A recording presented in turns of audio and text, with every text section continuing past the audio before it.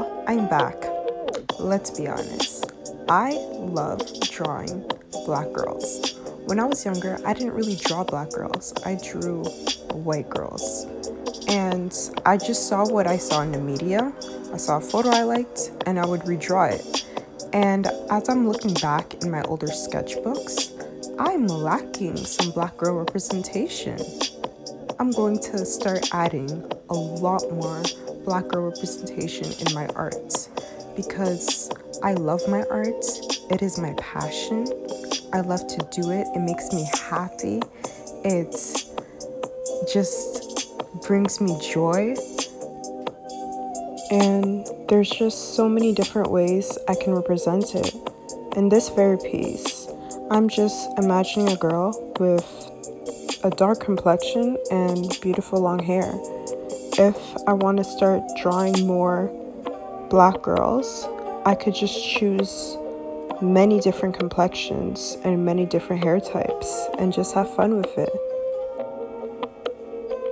In some of my other pieces, I've drawn a lot of white girls, but I want to start drawing more black girls because it's important to me since I am black and I want to represent that and have other people see that. Being black is a reflection of who I am. When I do draw black girls, it doesn't necessarily mean it's a self-portrait because I've been called secretly conceited for drawing black girls. But honestly, I just do it because I like it. It's important to me, and I feel like it's important to see that. It's really just important to see women and men of all races in the media. So if I have a chance to draw black girls, I'm gonna do it because I love it and I need to represent my people. So thank you for listening.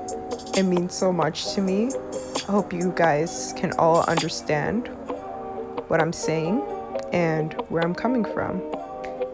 Art just matters to me, so I just have to draw what I really want to. This just means that I'll be adding more black girls into my art since I mostly draw white girls. There's nothing wrong with that, but I think it is important to show all races when I do draw because art does imitate life.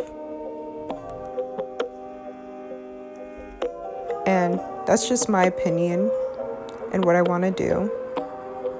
And if you think otherwise, there's nothing wrong with that. It's just how I feel. So I'm going to do what I love and keep doing art and draw what I desire to draw.